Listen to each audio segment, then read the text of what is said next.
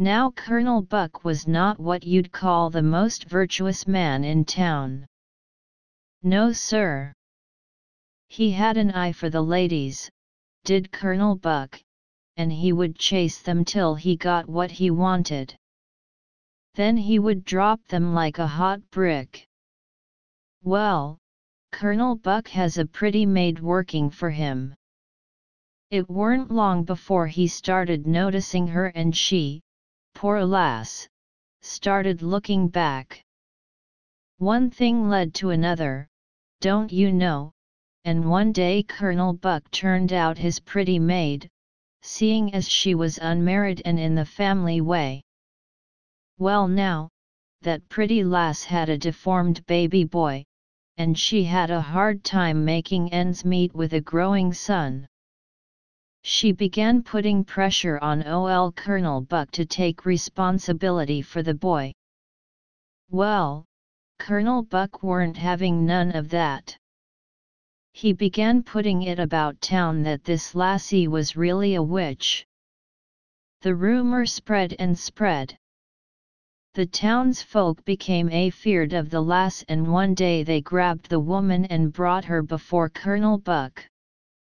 He condemned her to death for sorcery, and had her burned at the stake.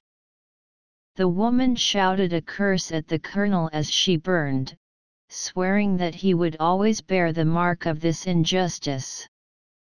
Her poor young son was forced to watch his mother being burned as a witch. When one of his mother's legs fell from her burning body, he broke away from the crowd, ran forward to pick up the leg and fled. It was the only piece of his mother he had left to bury.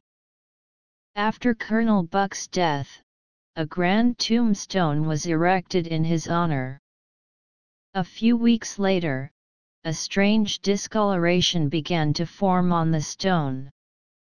It was the picture of a woman's leg.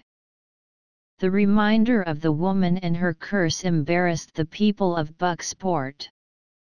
They had the stone thrown out to sea. But the stone was washed ashore, the image of the leg still branded upon it. The town leaders had the stone smashed to bits, and they put a new tombstone on Colonel Buck's grave. But the image of the leg reappeared on the new stone, and could not be removed.